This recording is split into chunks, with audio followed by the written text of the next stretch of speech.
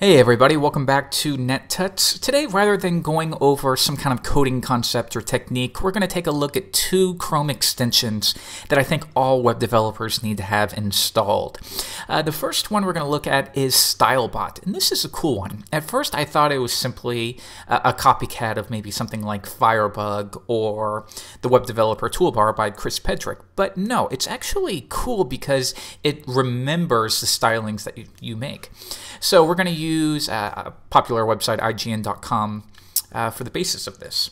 So once the extension has been installed, and you can do it right here or just Google StyleBot extension, you'll get this little tab here in the top right corner. So if you click on it, it'll bring this tool, and again, it looks like the Web Developer Toolbar, but what's cool is even upon subsequent page refreshes, it's going to remember the changes you make. Even outside of working on your own sites, you can do this to style the websites you visit. So for example, IGN is really flash heavy for their advertising. So I can just click here, and let's say I want to get rid of anything like this they have. I can click on it and then come down and just hide that, and now I never have to load that flash again. And then if we go to advanced section, you can see the styling that was applied, or you can even go to the edit CSS area and you see it'll dynamically create that for you. So why don't we do a little bit more here. Come back, go back to the basic tab, and maybe I don't participate in this, so I don't need that to load. Let's see what else. If I can find the wrapper, there it is. Hide that. I never go to this section, so I'll hide that. And you can see how quickly you can begin tailoring what you do. So let's do a little bit more. I don't use the search functionality on this website, so I'll get rid of that and hide it. And then of course you can play around if you want a wider width, or you want the font size to be a little bit larger by default. And that's fine. So then you can use that to remove all bits of flash that you don't want to load, or anything you don't want to load. So let's do that and hide that. And again, if I go back to edit CSS, it has everything. So if I was working on my own site, I could then copy that and paste that in. Or I personally use this just for tailoring the websites I visit the most. And so what you'll see here is even when I close this out and I load it back up again, you'll see that it'll remember that because it's attached. So that's a really nice way to tailor the sites that you visit, just to make them cleaner and not as muddy.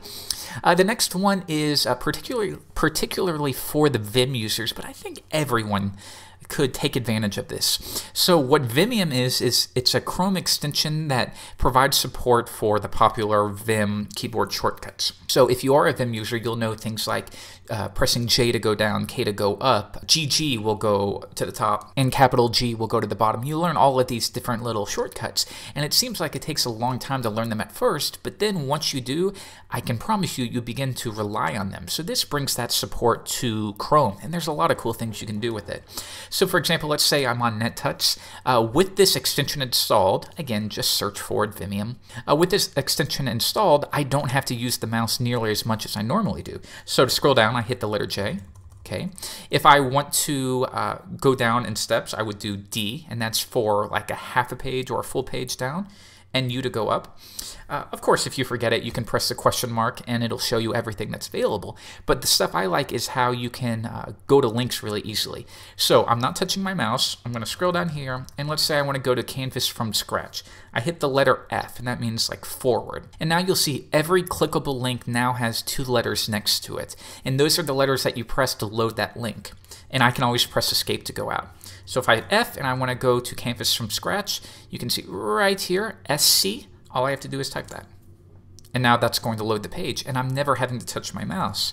So I promise you, begin to rely on this. So let's say I want to go to in the previous article that you can see right here. All right, I would hit F, SD, and I'm done. Pretty neat.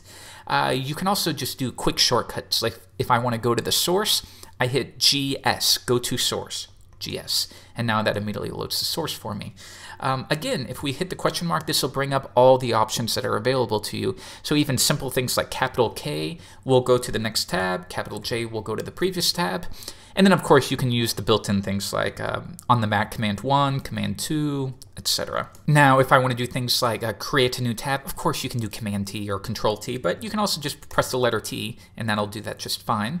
If I want to zoom in to a section, I can hit ZI, zoom in, And then another one would be search. So if I'm used to maybe pressing Control or Command F to search for something, instead you would do it the Vim way where you press / and that moves you into search mode. And then at this point I can begin typing what I want to search for, and you see that it begins to show up there. And then at that point I can press N to go to the next occurrence of each one. So a lot of times you can already achieve these functionalities natively in the browser, but it brings more of a Vim nature to it so that you're not always having to reach for the mouse, scroll up, when all you want to do is click on a link. All you do is F, SW, and then I'm immediately going to the author page. So the two extensions are VIAM and StyleBot, and I highly recommend you install them. For more tips, techniques, and tutorials, be sure to always subscribe or follow us on Twitter at InVadoWebDev. I'll see you guys later. Bye.